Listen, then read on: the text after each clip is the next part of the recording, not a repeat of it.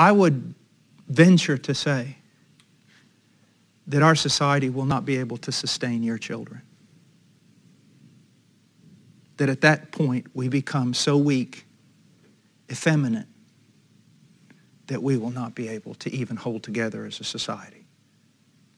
And we will be taken over. You see, I come from a generation of men who worked around the clock. Now, they did not do so biblically, but they were men who starved when they were kids. They were men who went to war. They were men who were happy to flip burgers 12 hours a day if it just meant they could eat. But then there's a problem. What is that problem? The next generation comes. And it's more prosperous and more spoiled and weaker. And it's involved in extracurricular activities and games and entertainment. And then that was my generation. Then your generation comes behind that. Guys, this isn't new.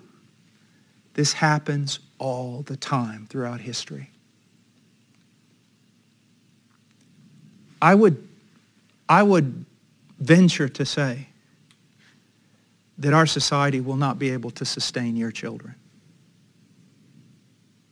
That at that point we become so weak, effeminate, that we will not be able to even hold together as a society.